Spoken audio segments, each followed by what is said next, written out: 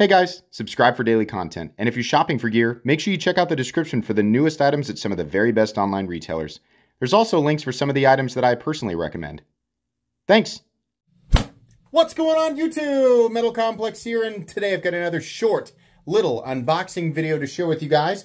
Not sure exactly what's in here, but I'm pretty sure I know who it's from. We're going to find out together. Thanks so much to my patrons for supporting me. Please make sure to follow me on Instagram at metal_complex, and at least for the time being, on TikTok at the_metal_complex. Okay. What do we have here? Let's find out. We have a yellow package that I will also need to open up. And am I right? Yes, I am. We've got knives from one that's stuck from Civivi, and then another one from Sencut. So let's see here. This is all 10th anniversary stuff. Oh wait, is this no, these are all, well, we'll find out. I think these are all from Civivi, but let's find out. So, I'm going to do them all in one video. Sometimes I separate them, but I'm getting really stocked up on unboxing content, and it's starting to push it so far out that, you know, by the time I release it, it's behind. A lot of people always say, well, why don't you release more than 2 videos in one day? Because that's an absolute waste. The algorithm does not kick them out. And I feel like 2 a day is quite a bit anyway. So this is called, these will all be linked in the description individually, so you guys can check them out. The Borzum, it's a Civivi. The Civivi Borzum. What do we got? What do we got? We have a nice, oh wait, no. This is a Sencut in a Civivi pouch. Okay. Well, we have a nice straightforward design, and you know, the beauty of stuff like this is that it will inevitably be very inexpensive. It is a nice full-size knife, at least 8 inches. I can tell just by holding it. Probably, that sounded awful. Okay, probably 8 to 8 1/4, just given my expertise on that subject, apparently. Really nice thumb studs, great. And reverse flick, also very comfortable. Nice sheep's foot. I'm going to call that a sheep's foot. You call it whatever you want. Access to liners, very good. Nice, very Civivi and Sencut pocket clip. They are obviously not going to change it, so that's fine though. I'm guessing the steel is either 9CR 18 MOV or it's D2. I'm just gonna guess that that's the case. I don't know where that little piece of paper went, but I'd be willing to bet that I am correct there. So yeah, okay, cool. Next one here is this, according to the little piece of paper, which I will not throw off the table this time, is definitely a Civivi. So this one is the RS71. Okay, you know what? I just realized the blade steel is probably on the box of this one. 9CR 18 MOV. So there you go. So this is Nitro V and G10. Let's break that seal there, that quality seal, of course. And, ooh, oh, this is the one. So they sent me, oh, it's huge. What is this pocket clip? Is this a titanium pocket clip? Hold on a second. Whoa. This is the wrong, what am I doing? This one. What on earth? Hold on. I've never seen a pocket clip like this. Spear, black, stonewash, blah, blah, blah.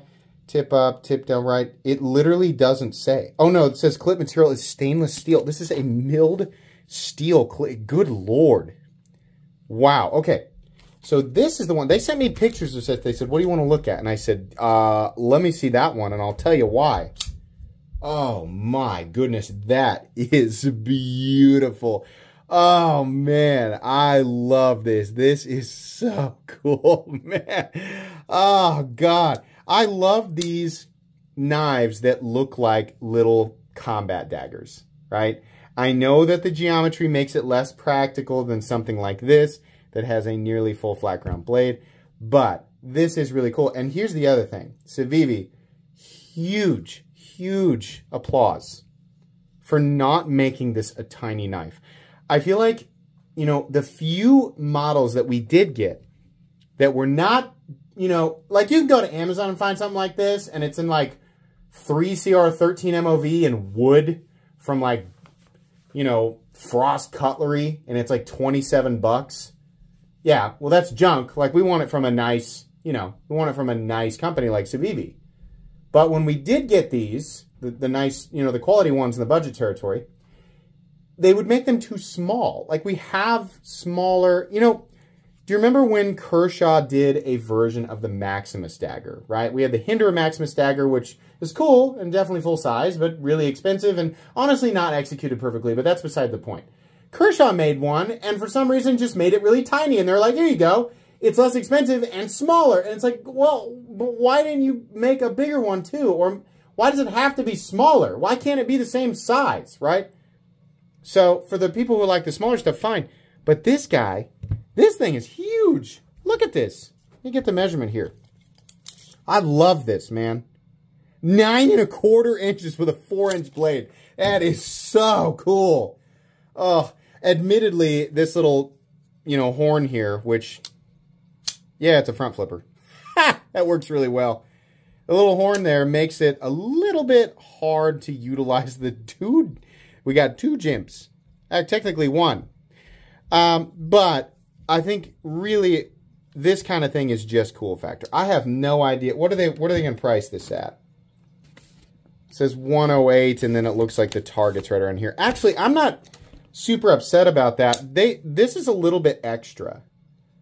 A little bit more than what they normally do under 75. So I can't really complain. I think this is actually super cool.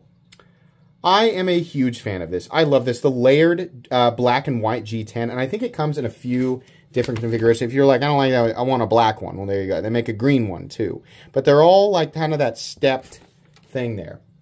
Yeah, that is cool. So that is the RS71. Wow, okay, huge fan of that one. That is very cool. And what do we have here? Oh, yeah, I also remember this.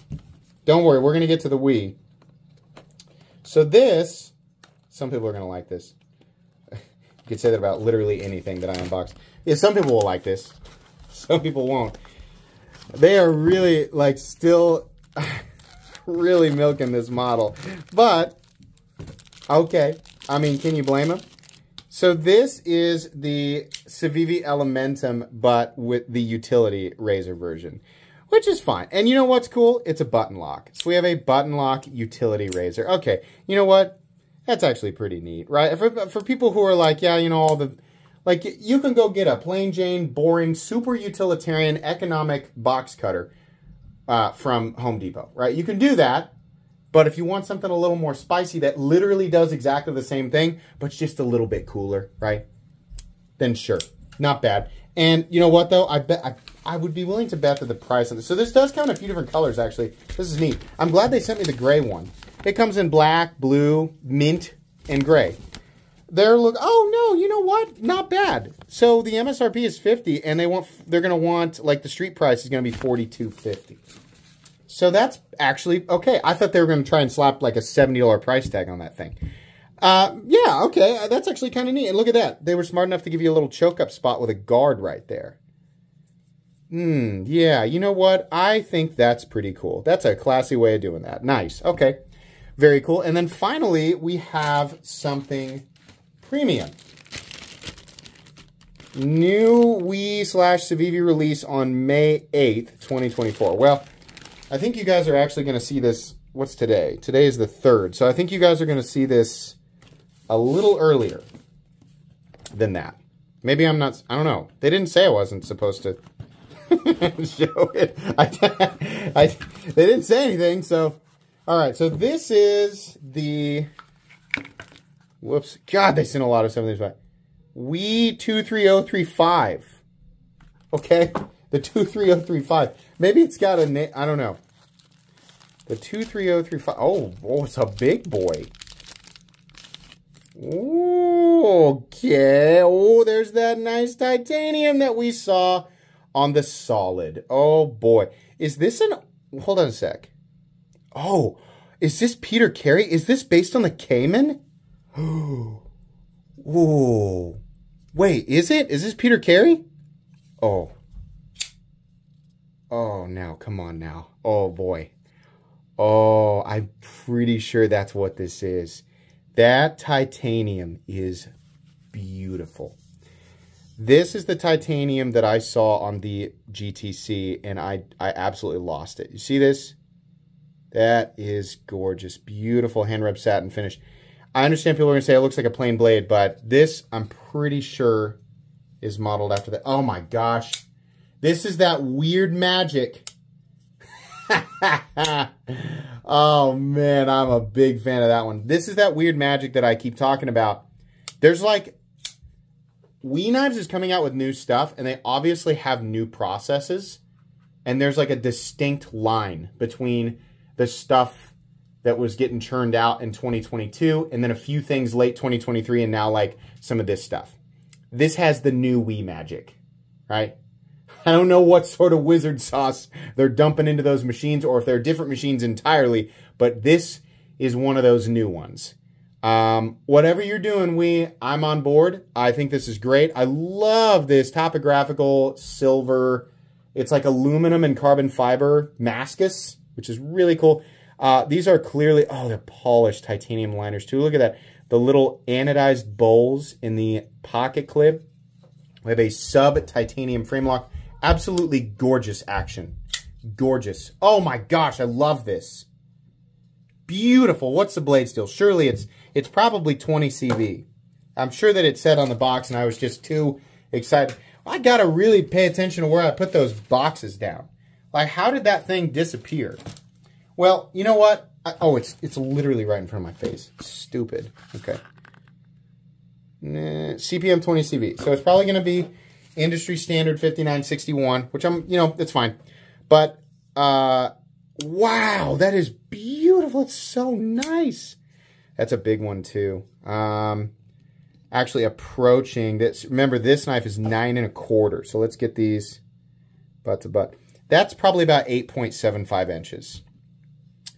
Wow. The combination of colors and materials on this is beautiful. This is a perfect example of a knife that has all of that collector enthusiast flair, but is shaped in a way that makes for a perfect user. Cutting geometry, ridiculously. Oh, it's so nice and thin. So bitey. Beautiful. I love that titanium. I absolutely love. Look how they did the... Oh, God, that is a perfect lock bar relief. Look at that. Oh, boy, that's just real nice there. Yeah. Okay, some super, super cool stuff. I love this whole box. These two are fine, but I'm a big fan of these two. These are awesome. No idea what this guy's going to cost. Does it say? Did I get a little paper with this one? This one's folded up here. I bet you this one's going to be pricey, guys. Hold on. Let me take a look. Oh, yeah. Okay. Well, okay. Not as bad as I thought, though. Not as bad as I thought. So, MSRP is way up there, but $314, yeah, this does feel like extra. This feels like we stepping it up a notch. I do like that. I do like the finishes, the action, right? That's a knife I'd pay a little more for. Very cool. Very cool stuff from WE. I'm always excited to see new stuff from WE and Civivi and Senka, because they are evolving, and it's really cool. It's really cool to see them evolve and try new things and go that extra mile. It seems like they're paying attention to what new and old knife enthusiasts are looking for when it comes to knives that are increasing in price due to a number of factors, both inside and outside of their control. So, yeah, really nice to see. I think that's based on the Cayman. I could be wrong, unless there's another Cary knife maker that I just don't know. But I'm pretty sure that if my memory serves me right, I'm pretty sure there's a Peter Cary Cayman, and I think that that's what that is. I'm obviously going to look it up right after the video, so if this is still in the video and not edited out, then you'll know that that's correct. Anyways, that's going to be it for today's unboxing. Thanks so much to WE and Civivi for sending these in. They'll be linked down in the description, but a lot of these are not available yet, so it'd be like a pre-order link. Please make sure to follow me on Instagram at metal_complex. And, you know, if I had the TikTok card, I'd put it out here, but it's gone. There's just debris everywhere. You can also follow me on TikTok at _metal_complex. If you enjoyed this video, leave a like. If you'd like to check out my other content, I do, of course, have lots of videos of knives that are either expensive or inexpensive that I do or don't like, so check those out. And if you enjoy all my content, go ahead and click on that Metal Complex logo right there and subscribe because there's definitely more coming. Thanks again for watching, everybody, and have a great day.